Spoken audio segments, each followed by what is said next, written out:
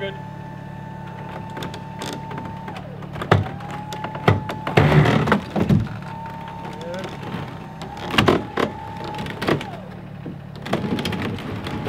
Yeah, hope it doesn't tip. You want me to just back up? Yeah. I can keep pulling.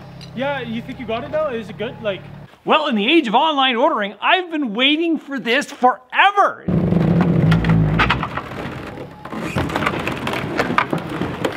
Straight from China, and it arrived today. Well, it was a little sketchy getting it off the truck, but it worked out okay. what do you think? Hey, what do you think? That's a monster. Well, it's off the truck. Now let's get it unpacked. As it turned out, if you don't have a forklift on site, it is a little difficult, but we ended up dragging it off. It made it in one piece, I believe. I haven't even opened it up yet. It's pretty exciting. Did I mention it's exciting? It's like I'm like a kid in a candy store. It's like Christmas Day. I don't know why I wanted a rock crusher. Well, I kind of did, because I bought gravel one time and I was like, that's expensive stuff.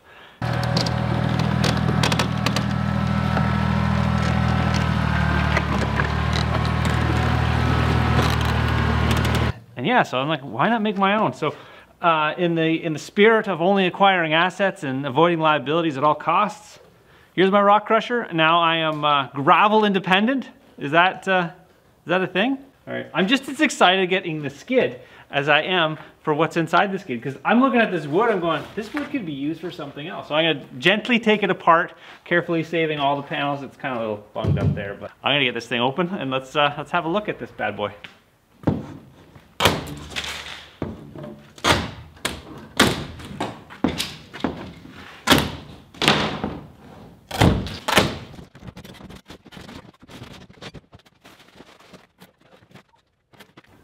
All right, well, she's sitting a little precarious because it's when the guys shipped it, I guess when it landed, they put it on another skid and it kind of blew through that thing. They wanted to postpone the delivery to another day because they said they can't get their pump truck underneath it. I'm not sure how that would have helped.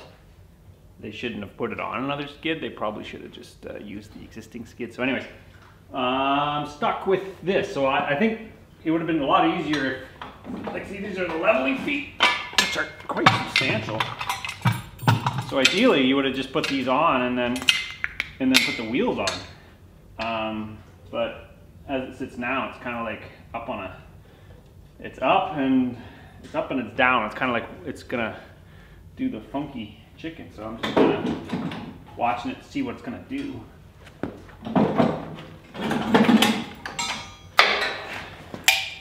Those are substantial.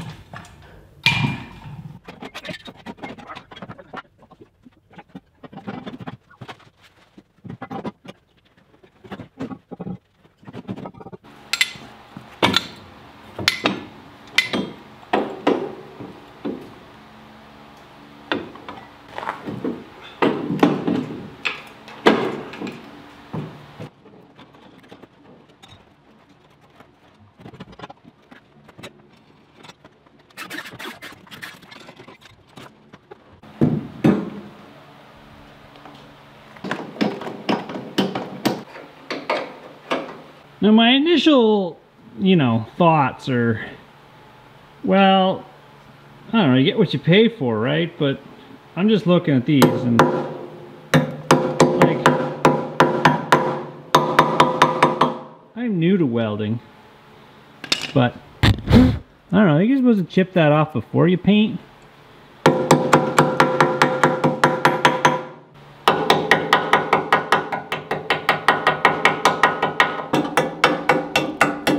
Does not instill a whole lot of confidence in those, but I guess, well, they were in a hurry to get it done or something.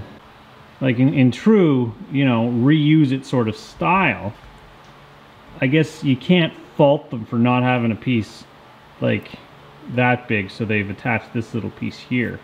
Maybe I'll give this thing a little grind and a paint, maybe, I don't know. It is a rock crusher. I don't think it needs to be pretty, but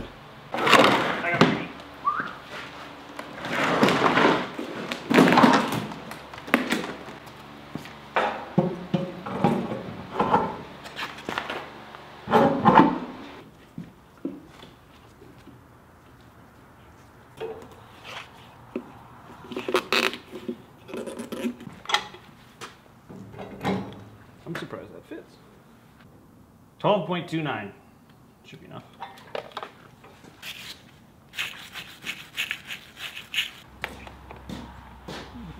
Slightly smaller than that one.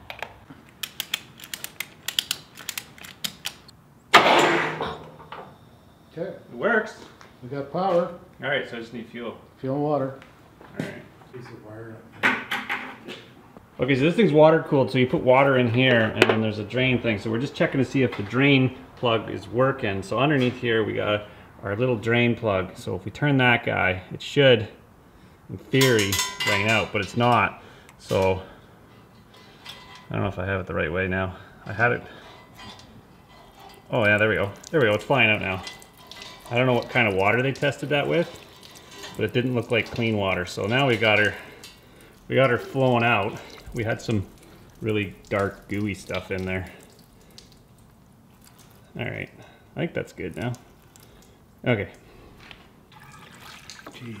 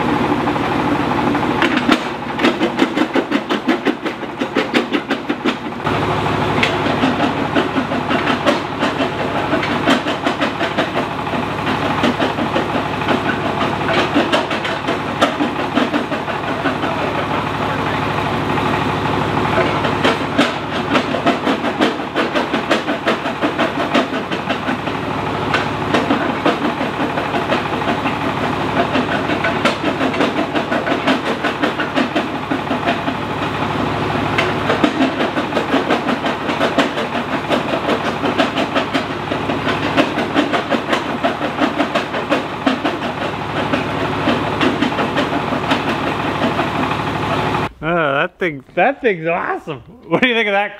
Chris just happened to show up right at the last moment. What do you think of that? Pretty crazy. That's insane. Like that's really cool. Well, we kind of discovered right off the get-go, this kind of like a violent popcorn maker.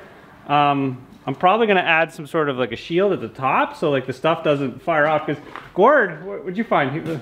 It doesn't like these little blue rocks or green rocks. It fired it probably 10 feet across shot. You were standing off to the side. Did you know that was gonna happen, Gord? No, I didn't know that was gonna happen. I was told the blue rocks are really hard. I think the round blue rocks are really, really hard. I don't know. We'll probably avoid those guys. Chris is inspecting. You looking for fossils? Well, I'm looking for something I could use for Like a chert? yeah. I don't know. Almost looks like the start of something. It does look kind of cool. It was extremely violent. That took like that gravel there. So like a minute to make probably like 200 pounds of gravel, which is crazy cool. And I think another reason why I think it fired off that bluestone is because they painted it. So I don't know if that would maybe Maybe it's soft. I don't know. That's my theory. We gotta take this thing out for a full test. I've got like a pile of rock. This, I think for like farmer's fieldstone and stuff like that, you just park it right next to the farmer's fieldstone. They got a pile of gravel. Like that's, can you see how much, that's like a minute of running? That's crazy. That's cool. I don't know why I'm so excited about gravel. The older I get, the more I appreciate a gravel base. Isn't it right, Gord? Oh, yeah. Like, look at that. It just looks like gravel. Well, it's like 3/4 stone. It's like is this like a premium stone? Three-quarter crush. Yep, good for concrete. Yeah, it is good for concrete. It's good for lots of things, I think. And it's got the fines too. I think you could probably make like a screener deck and like you sort the fines in the sand and I'm in the gravel business. This is crazy. Insane. Yeah, you want the angular stone locks in better. Look at that, that's like gold. In theory, if this was gold bearing ore, you'd be able to like run this through a screener now and get the gold out of it. So many. This is like, I can collect firewood, I can collect stone now, holy moly. It's like a game of Settlers Catan. All right, gave you a little bit of a tour of this engine as it does not come with a user manual that I can read. Anyways, here's a little diagram here. It shows you, where to put the fuel and the water and the filter for the air filter and that stuff. So it's pretty self-explanatory, but anyways, I'll give you the rundown. So this is the starter, and it's got the positive and negative that come off on here. We hooked it up to the battery. This is an old John Deere battery that we had from a tractor that didn't make it, so it still works good. There's the hand crank. It comes with the wheel that you can start this thing if in the event you don't have a battery. This is the throttle. In the current position is in the off position. When it goes down to here, it is in the full throttle position. I'm not sure what that means over there. I think it's RPM. Like I think it says 2200 RPM, which I guess would be the max for the thing here. This is the I think that's a fuel filter, and then we got our air intake with our air filter. Over here we have our muffler which we attached. The fun fact is this actually broke when we torqued it on. The plastic was a little crooked, and this casting over here which connects to the engine also broke when we attached it. And I didn't give it that much of a torque, so anyways, yeah. So that's pretty much it. We've got a little sight ball here. I'm not sure what this little lever here does. Maybe you guys have an idea. I think that's the disengage. So what I was doing, I was actually pushing this when I hit the starter, and that when I let go of it, it actually engaged. So I don't know if that's like the bypass to get the starter kind of going quick, and then you let it go and then it starts. I don't know if that was the proper way to get it started, but that's the way I did it. And then up here is your coolant or water. You see, you fill this thing up with water, and then it's got a little float to indicate if there's no water, so that it's got water. So you want to be sure to drain that if you've got cold weather, because otherwise it freezes and I imagine it explodes.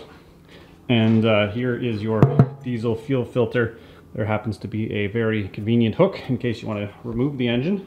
That's pretty neat. On this side, we've got a couple of really large flywheels that allow the thing to kind of spin up and then keep going, and they're protected by a cage. And then if you look down here, you have the business end of the crusher. These are consumable plates. So these are cast out of some sort of really hard material. We ran it for about a minute. You can see basically it goes back and forth, in and out, and it crushes the stuff, so it fits down that little crack. So it's just kind of chomping. It is chewing that thing, and like I said, I bought a couple of extra ones because I imagine getting these plates in Canada is not the easiest thing to get. You can see over here, got your flywheel with your belts. They seem to be, hopefully we can find those belts in the event that they ever break. And over here, here's their spare plates, consumable plates, so if we ever need to change them, there's a set there. This particular jaw crusher came with a, I guess that's not really an axle, it's more like just a straight rod with on the hubs of each tire there is a bearing which attached to the shaft that goes across. There is 4 stabilizing legs that allow you to take the weight once you level off your machine. And yeah, so there's our leveling legs. There's a grease fitting here, so you want to make sure you grease those. I haven't been able to find any other grease fittings on this machine, so I'm not sure if it needs it. This is the pencil hitch here, which allows you to tow it. And yeah, I think that's it. I think I missed something. There's a fuel shut off right here. But I think that's it. No, underneath here there's the water drain valve. So you want to probably, so you can see the water. It's not draining. No water's coming out. There's got to be some crud in there or something. See, it's not draining, but it's full. So I was thinking, how the heck am I going to get this thing out of here? Because the tongue is over this way, and then I was like, I lowered the back legs, and look at it. It's so perfectly balanced that I can roll it. That's crazy.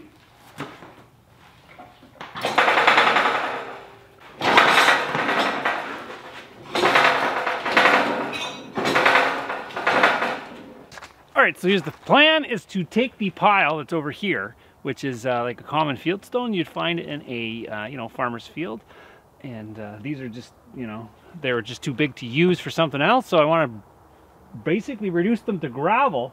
So what I've done is I've put a plastic tote here, and then I'm going to feed them in and see what happens. What I found running the jaw crusher up at the shop is the blue tinged rocks tend to shoot out the top.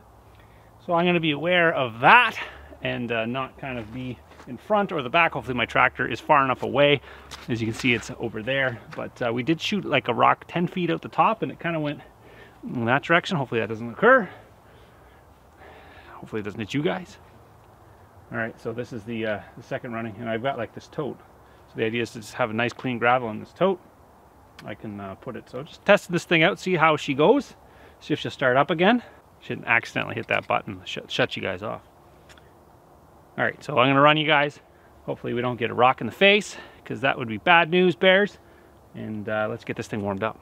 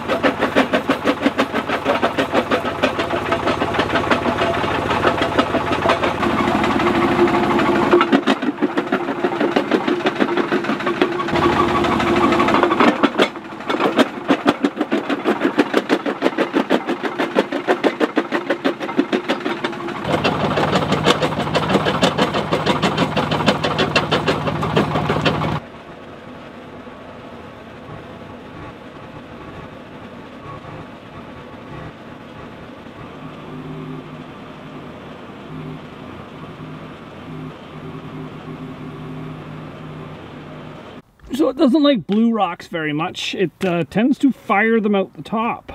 You can see it's got a little bit of the red paint on there, but otherwise, like all the other the white stone and that stuff seems to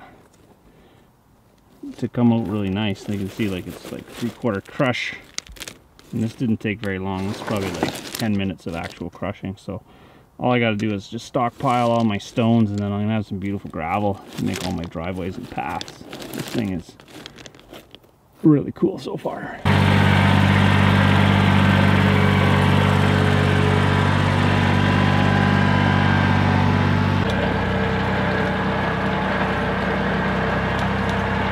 So in the future, what the plan is just actually make a trough that I can just dump these in and let the thing do its job, and carry on, get some more field stone, and then just kind of rinse and repeat, and then I can just have kind of like a gravel making machine. I don't have to touch it, so we're still running it through its paces, just to try to, figure out exactly how it works.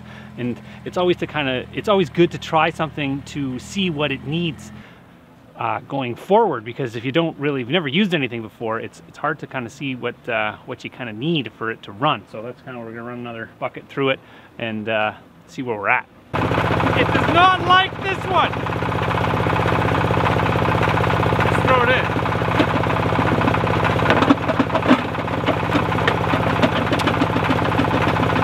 Rejected. Want to try one more time?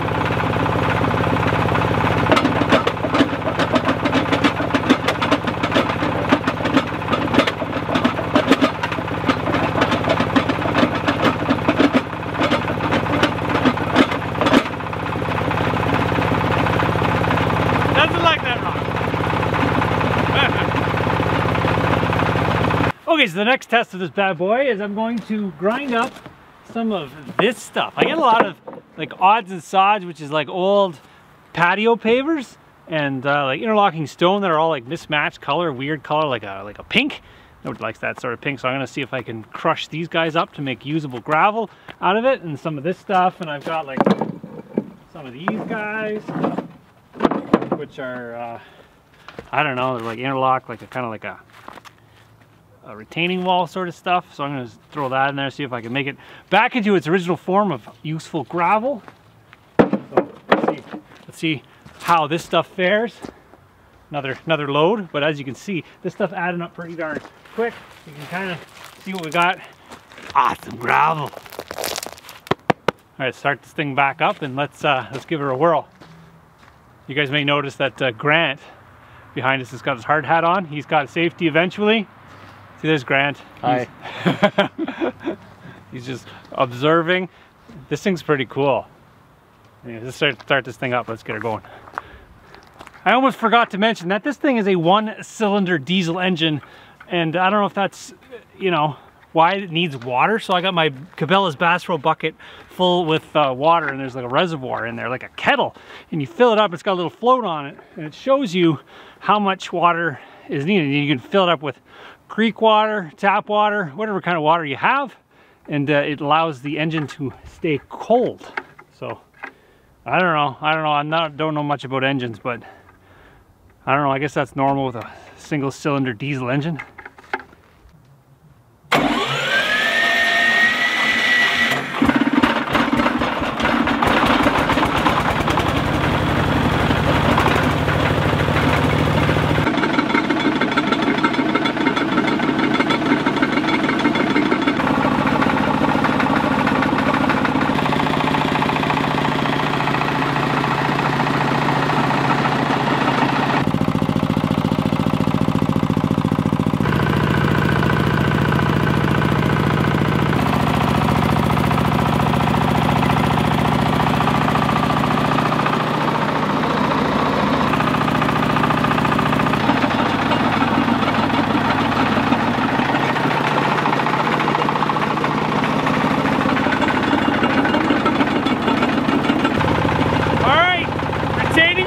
Chunk first.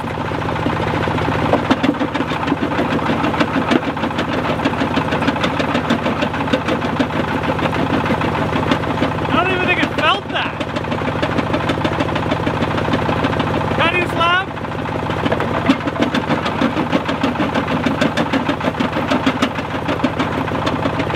These guys I think were the most robust. Let's see.